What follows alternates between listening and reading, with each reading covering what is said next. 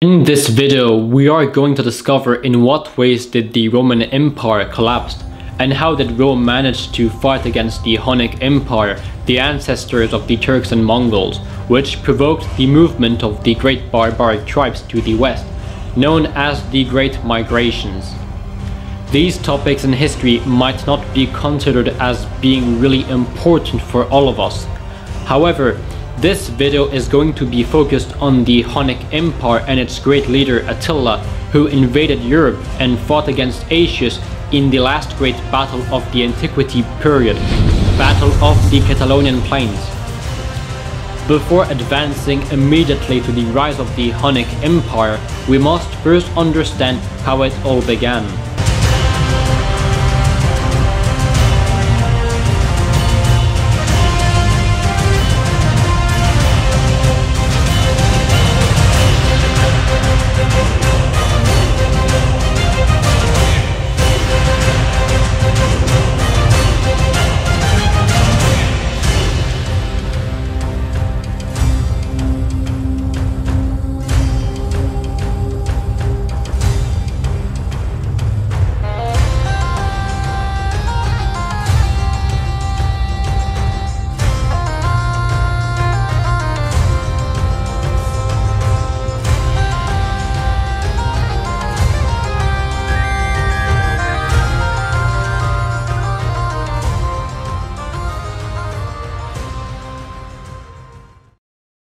If we take a look at Europe around 375, the Roman Empire dominated almost all the Mediterranean Sea, from Iberia to Minor Asia.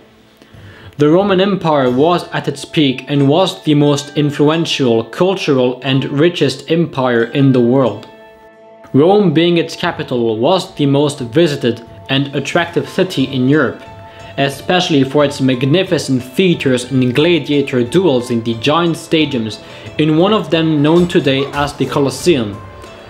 The Romans were so wealthy that every region of the empire seemed to go well. There was nothing else than happiness and peace all around the Mediterranean Sea. However, as time passed and the end of the 4th century approached, the Roman Empire would soon deal with problems, as at the northern parts of the empire, on the other side of the limes, as we say in Latin, resided a gathering of Germanic tribes, known to the Romans as barbarians, which can be explained by the fact they did not belong to the Roman Empire. In the west resided essentially the Franks, Saxons and others, whereas in the east lived the Goths, Vandals, Burgundians and other Germanic tribes. These tribes, who did not want to capitulate to the Romans, weren't yet a threat for the borders of the empire. Suddenly, as if an animal was running away from its predator, the Goths migrated westward and found a refuge in Crimea after having left the eastern regions of modern Ukraine in a hurry. This migration was due to the arrival of the Huns in the east, arriving directly from the steppes. This is when the story of the Huns and the Great Barbaric Migrations really begins.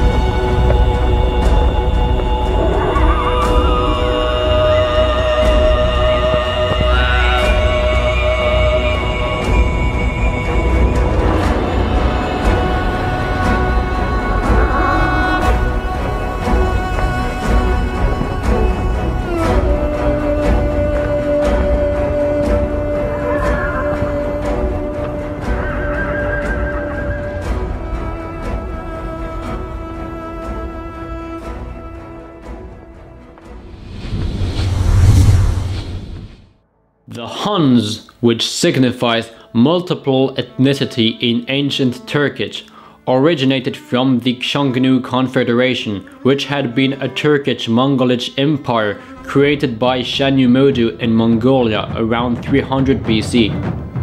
The Huns were then forced to migrate from Mongolia westward after having been defeated by China under the Han Dynasty in 91 AD. In 375, they unified themselves in the eastern steppes of Eurasia, around the Volga region. The Huns were described as being strong horsemen similarly to their ancestors in Mongolia, and were the most terrifying warriors of all time history. The Huns were arriving to crush all the ones who stood against them. They were there to fight and spill blood. From 350 to 380, the Huns moved towards the Volga and the Don rivers under their chief called Balamber, where they entered in contact with the Alans, a Scythian tribe that had migrated from the Caucasus region. The Huns defeated them and forced them to join their army. The Huns and Alans then advanced south to northern Crimea and pillaged the Goth settlements, which resulted as the beginning of the Great Migration. The Goths then split into the Visigoths and Ostrogoths. The Visigoths escaped the Huns by migrating into the Roman territory, although the Ostrogoths became allies of the Huns. The Visigoths invaded the eastern part of the empire and defeated the Romans at the Battle of Adrianople in 378, which was the first great defeat of the Roman Empire. The Visigoths then moved to the west of the empire in direction of modern Italy, which would become a great enemy of Rome, as well as with the Persian Empire in the east. Back in the east, the Huns as well, who had managed to cross the Danube River, reached the borders of the Roman Empire. The Roman Empire was at that time already threatened by the Sassanid Empire in the east and the Visigoths in the north. They did not want to face other problems. This is why, in order to facilitate the defense and the protection of the empire, in 395 the Romans decided to divide the Roman Empire into two parts. The Western Roman Empire, with its capital being no longer Rome but Milan and Ravenna, and the Eastern Roman Empire with its capital Constantinople, which would later be known as the Byzantine Empire. At the beginning of the 5th century, the Germanic tribes started migrating towards the west as the Huns advanced, and they started to spread across the Roman Empire, such as the Vandals, who migrated to join the Visigoths in order to fight against Rome, whereas other tribes such as the Sarmats, who were Scythians as well as the Alans, joined the Hunnic army. However, the Huns were not yet a threat for the Romans at that moment, as in 400, Balamber's successor, Uldine, seemed to have good relations with the Roman Empire.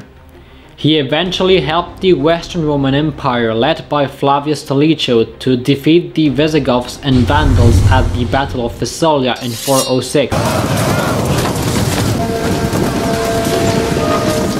In 410, King Alaric, the Visigoth king, sent his armies to the southwest of the empire, reached Rome and plundered the city, before invading the west of Iberia and Gaul, where they finally installed themselves. Today, many South French peoples and Spanish people may have some Germanic origins. Unto 433, the Roman Empire was being invaded from every side, and the empire was collapsing, especially on the western part. At that same moment, a military chieftain known as Aetius, who had been captured by the Huns in the northeast of the Balkans, was taken into captivity, where he learned their techniques of fighting and traditions. He then eventually created a relationship with the king of the Huns, Ruga, who permitted him to form his own Hunnic army to fight for Rome against the barbarians. He became as well friend of a young Hunnic warrior whose name was Attila. The two of them decided to collaborate and together fight for Rome. The relationship between the Western Roman Empire and the Huns was so positive that the emperor invited Attila to his palace in Rome. In addition, the Roman Emperor Valentinian III was impressed by Aetius' courage and loyalty to the empire with the relationship he had created with Attila and the Huns, that he was given the title of Roman general in Gaul. A year after, Ruga died, leaving the throne to Attila and his brother Bleda, who became the rulers of the Huns within their residence in the plains of Pannonia, northern Hungary. For the reasons, it was a flat territory that was practical for cavalry, which reminded them the steppes of Central Asia. Attila and his brother Bleda started raiding the Eastern Roman Empire in 441, taking advantage while Romans were busy fighting the Sassanids in the east. Realizing that the Huns were penetrating the northern territories of the empire, the Eastern Romans, who were unprepared, had to send more troops to the north, but then they realized that it would not be enough for the Huns, who were more numerous than they thought. The Huns pillaged and burned many villages in the Balkans and even descended with their strong cavalry, which was their traditional technique of fighting, to northern Thrace and onto the walls of Constantinople. The Eastern Roman Emperor Theodosius II had no choice then to negotiate for peace with the Huns. However, Attila and Bleda, who weren't the kind of persons to have a dialogue with for the Romans, imposed the Eastern Roman Empire to pay them a large amount of tribute in exchange for peace. The emperor was obliged to pay the Huns in order to save the territories of the Eastern Empire and try to create a better relationship with the Huns. In 445, Attila assassinated his own brother Bleda with a blade and became the new king of the Huns, who will later be known by every historian as Attila the Hun. We knew not that much about Bleda and the other Hunnic chiefs. However, Attila was known as being one of the most ruthless military leaders of all time, as Attila knew exactly how to apply military pressure on his troops in order to get what he wants. Thus, Attila, compared to the other Huns and barbarians, spoke Latin and knew very well the Romans more than anyone else. Attila wanted to destroy the Roman Empire and invade more and more territories. His goal was to make the Eastern Romans pay a larger amount of tribute, to pay more mercenaries, tools and weapons to siege Roman fortresses. He immediately ordered a second invasion of the Eastern Roman Empire without prevention. This is when the relationship between Aetius, the Romans, and Attila, the Huns, started to break off. The Eastern Romans, who were unable to defend the borders of the empire, were defeated at the Battle of the Aetius in 447. Attila then menaced the Eastern Roman Emperor to multiply the amount of tribute times 6. But in 450, the Western Roman Emperor Valentinian III was worrying for his succession as he only had daughters. Not wanting his sister Honoria to have a son which could cause problems in the succession, he sends her to Constantinople after seeing she had a lover who was subsequently executed. As an act of revenge against the emperor, she sent her ring to the king of the Huns, Attila, calling for help to retaliate against her brother. Attila thought it was a promise of marriage and consequently demanded a portion of the Western Empire. Rome was so furious about that and started to realize that Attila had broken the alliance with the Western Roman Empire. Even General Aetius, who was in Gaul, understood that Attila had become a danger for the empire. Meanwhile, the Eastern Roman Emperor stopped paying tribute to Attila, as Constantinople had no more money and had to concentrate most of its troops on the eastern front against the Sassanids. Attila was furious and sent a message to the emperor saying that if there would be no more tribute for the Huns, he would invade and siege Constantinople. However, Attila and his army had realized from some Roman captives that the walls of Constantinople were too high and that there were two great ranges of walls protecting the city, which would make the passage into Constantinople quite impossible without any heavy material. The Huns did not have catapults and the right weapons to siege the city, because it wasn't their traditional way of fighting for steppe warriors.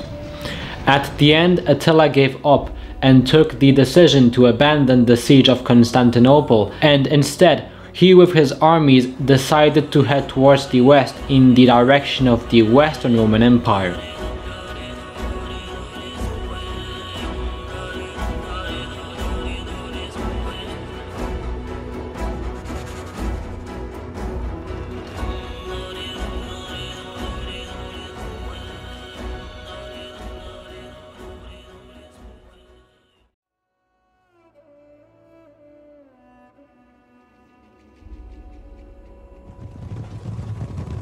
In 450, the Huns conquered as fast as a storm all the western territories of Europe, forcing many Germanic tribes to collaborate in the Hunnic army, such as the Gepids, Vandals, and Alamans. Attila had created the most powerful steppe army there had never been in all Turkish steppe history, even more than the one of Genghis Khan, regrouping an army of Hunnic horsemen and a strong Germanic infantry.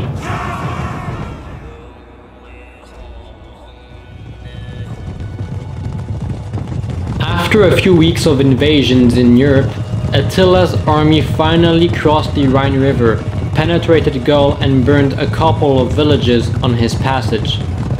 At that very moment, Attila's empire was huge. It was stretching from the Volga River in the east down to the border of the Balkans in the south, up to modern France in the west. At that same moment, the Western Roman Empire, which had been an ally of the Huns during a long time, started realizing that it would soon deal with problems with the arrival of the Huns in Gaul. At this point, Rome did not have the military power to fight against Attila. The Huns were rude sharks for the Romans, as if they came out of the blue. The Roman army were not ready to affront an enemy who had a completely different way of fighting. General Aetius immediately rushed to Gaul after having been in Italy for some time and demanded help to the neighboring Germanic tribes, the Franks, the Burgundians, and the Visigoths, to form an alliance against the Huns. The Visigoth king, King Alaric, accepted as well as the Burgundians and Franks. However, we have no idea why the Alans did not accept, and we demand ourselves whether they wanted to join the Huns or the Romans. Back in the east of Gaul, Attila's army sacked the cities of Metz, Reims, Beauvais before reaching Lutetia, the capital of Gaul. The Huns' main techniques were to slaughter entire villages one by one to send a very strong message to the ones who stood in front of their passage. Attila then used many captives in order to learn Roman siege and plan his attack on Orleans to take over Gaul and other Roman fortresses, which was the only thing Huns weren't able to do. In the south, the Roman army marched towards north of Gaul, as Aetius knew that Attila desired to take over something which escaped his and the Romans' mind. Attila and the Huns were represented as a great ferocious leader to Aetius, as he did not know what exactly their intentions were. Furthermore, if Attila desired to conquer Gaul, he had no other choices than to siege the city of Orleans, which was one of the Central Roman power of Gaul. Aetius' plan was to leave the Huns pillaging the city before attacking them with the help of the Visigoths and the other Germanic tribes from behind. On the other front, after defeating many Celtic tribes on his passage, Attila was now on his way to Orleans to meet the Alan tribe, with who Attila wished to form an alliance with, not knowing that Aetius was going to ambush him from behind. However, when Attila arrived at Orleans, the Alans did not come, and the Huns took the advantage to start the siege by pillaging the city with arrows of fire. By this siege and invasion of Gaul, the Huns would have become the only Asian invaders in history to have conquered the furthest territories from their homeland. as they had traveled and conquered more than 8,916.2 kilometers, in other words 7,430 miles, and were at some miles to reach the Atlantic Ocean. By the time the Romans of Aetius, who had been hidden in the southern part of Orleans, arrived from nowhere with the Visigoths and attacked Attila's army by killing a great part of their cavalry. Attila, who was completely in panic, realized that he had been ambushed by the Romans and was forced to abandon the siege of Orleans. The Huns then retreated to the west and found refuge in an area located today in modern-day Champagne, France, which is known as the Catalaunian Plains, which was a flat land practical for cavalry.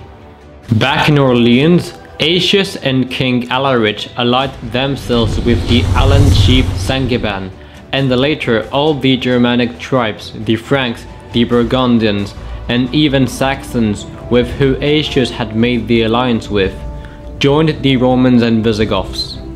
The Roman-Germanic army was created, and they rushed towards the east to chase Attila. However, Attila had left behind him a contingent of 15,000 Gepid warriors to cover his retreat. Even though the Gepids slowed the Roman-Germanic army, they were destroyed during the night by Aetius' army, which permitted the Romans to follow the direction of Attila's army. After a while, the Romans finally spotted Attila's army, which brought them near the Marne River, a large plain where Attila had positioned his forces. This area, known today as the Catalaunian Plains, would become the battlefield of the last great battle of the antiquity period. It is actually obvious that Attila and the Huns had decided to affront the Romans in this area, as the land was flat, so practical for the Hunnic cavalry. Attila had positioned some of his Hunnic cavalry on a ridge in order to survey the Roman Visigoth movements and report in any case of attack. As soon as the Roman-Germanic army arrived, Aetius decided to deploy his army. He sent the Visigoths under King Alaric on the ridge to control the eastern side of the area, while he with his cavalry remained on the west. However, when the Hunnic forces saw the Visigoths arriving on the ridge, they retreated rapidly back to the camp to prevent Attila, that the enemy had spotted them and was near them. Attila and the Huns then deployed as well their troops to get ready for the battle. The Roman-Germanic army of Aetius formed a total of 80,000 warriors, who were mostly Germanics, such as Franks, Burgundians, Visigoths, and even Saxons. The Roman infantry was positioned on the west, accompanied by the Germanic warriors on the front line in order to form a shield wall to break through arrows. The Alan cavalry of Sangiban controlled the center, while the Visigoths were positioned on the eastern side near the ridge under King Alaric's cavalry and archers. King Alaric's son Thorismund stayed on the ridge to protect it and send reinforcements if needed. Finally, Aetius' Roman cavalry remained on the far west behind the infantry, accompanied with a few archers. The Hunnic Germanic army was disorganized compared to the Romans, however, formed a total of 100,000 Hunnic and Germanic warriors, such as Franks, Ostrogoths, and the remaining Gepids. Attila stayed in the center, encircled by his strong Hunnic cavalry. The Ostrogoths were positioned on the left, accompanied with Franks, while the right was controlled by the Gepids. Attila's infantry was mostly Germanic, apart from its cavalry, which was the strongest part of his army. Before starting the battle in the afternoon, Attila made a long-standing speech to his army, warning that if any warriors refused to fight and retreated, was already a dead man for him. Attila waited until the 9th hour to begin the battle, waiting to see if any of his warriors could retreat under cover of darkness. However, on the southern part of the area, Aetius, Alaric and Sangiban had positioned all of their forces and waited patiently for the opponent to attack. The battle began as Attila moved on with his strong Hunnic cavalry towards the Roman-Germanic center held by the Alans. The Hunnic traditional way of fighting was to fire arrows and split its cavalry to the west and right in order to weaken the enemy infantry. When Attila's cavalry approached the Roman center, the Huns fired the Alans of Sangiban with arrows, which forced Sangiban to retreat back to the south of the battlefield, as his warriors did not have the right shields to block the arrows. Attila then returned at the back of his army and sent his entire infantry towards the Romans and Visigoths. On the right, the Ostrogoths infantry affronted the Visigoths of King Alaric, while the Roman-Germanic infantry affronted the Gepids. The two sides managed to keep the shield walls aligned even though the Roman archers massacred a great part of the Gepid infantry. But as the center of the Roman-Germanic army had retreated, there was a gigantic gap, which gave the advantage to Attila to penetrate and attack the Visigoths on the right. During this attack on the eastern side, Attila managed to kill King Alaric with an arrow, and the battle was now turning on Attila's favor, who was on his way to destroy the eastern flank of the Roman-Germanic army. As the Romans struggled in the west against the Gepids, Aetius, who had learned that King Alaric was killed and that the eastern flank was about to collapse, he immediately moved to the right of the battlefield to replace Sangiban's troops on the center to block Attila from going forward. Attila then sent the rest of his Hunnic infantry to finish it. However, he ignored that some of the Visigoth army held by Alaric's son Thorosmund had stayed on the ridge to send reinforcements in any case of need, had learned about his father's death. The furious son Thorosmund arrived with his army and infantry and destroyed the eastern flank of the Hunnic Germanic army. Attila realized that again he had been ambushed and that he was now about to lose his army, ordered an immediate retreat, abandoning the battlefield.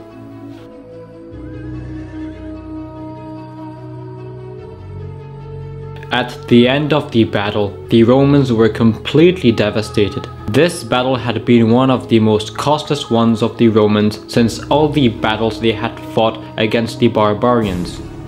Aetius wondered if Attila was going to re-attack during the night or get some more mercenaries.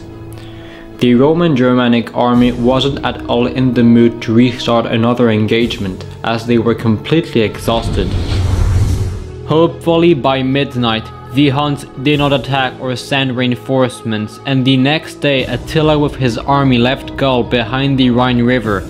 According to many sources, we don't know why Attila never attacked back or attempted to, even though the most certain reason was that he had understood that he wasn't ready for that. All of this meant that the Roman-Germanic army was now victorious, and Aetius was recognized as the hero of the battle and would later be known as the protector of the Western Roman Empire, and more known in the West as the last of the Romans. This battle, which had been the last great battle of the antiquity period, was an event that marked the end of Hunnic supremacy over Europe, as the Huns never conquered back the west and started to move back towards the east. For Rome and the Germanic tribes, it was a great victory. However, for the Huns, it was a total defeat and a terrible loss of confidence. Attila had shown a great lack of invincibility for his empire and army, as it was the first time he had been defeated and thrown away from Roman territory.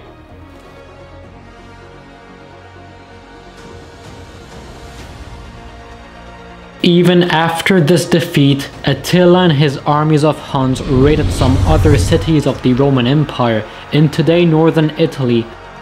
But it would not last, as in 453 Attila died, for still unknown reasons, probably from illness, and right after that a chaos took place in the empire. The Hunnic Empire was being attacked by all the Germanic tribes, which had been under their supremacy for a long time, were fed up, and especially after their great defeat in Gaul, they wouldn't trust the Hunnic Empire and thus fight for their independence.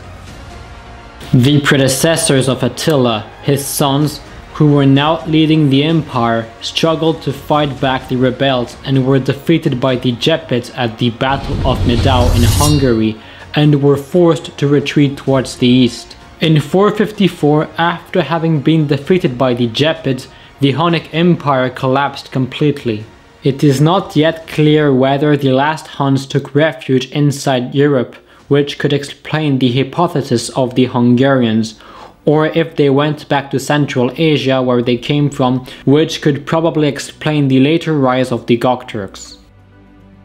However, the main importance about the Huns and the Romans was the Battle of the Catalaunian Plains, which had been a massacre on both sides. It would have completely changed our history if the opposite had happened. If the Romans had lost this battle, all the traces of Roman civilization would have been eradicated from history. In any case, the Roman Empire wouldn't have endured, as after the collapse of the Hunnic Empire, the victorious Aetius was assassinated by the Emperor Valentinian III to avoid him to steal his power. At the end of the 5th century, the Western Roman Empire was dissolved by the Germanic tribes, which then established their independent kingdoms. The first one of all these Germanic tribes to take the upper hand and defeat the Western Roman Empire were the Frankish tribes, which had migrated since the arrival of the Huns a few centuries ago in the area of today modern Belgium, moved south and installed in Gaul to create their own kingdom, which would later give birth to the first great Frankish Empire, the ancestors of the French, with Clovis being its first ruler. Today in Western Europe, General Aetius is known as an important figure for Europeans, although contrarily in the East, many people consider Attila as a national hero, especially in Hungary, where was constructed his statue in Budapest, for the reason many Hungarians debate on the fact their ancestors were the Huns. The most current question many people ask is, were the Huns the ancestors of Turks or Mongols, and are the Hungarians of today one of their descendants? Well, according to historians, the most certain answer to this is yes. The Huns came from the Xiongnu Confederacy and were not only Turks and Mongols, but a multiplicity of steppe warriors who came from the great steppes of Mongolia and Central Asia. So the Huns were surely both the ancestors of Turks and Mongols. By the way, the name Attila comes from Old Turkish vocabulary, and still today many Turks and Hungarians use this name.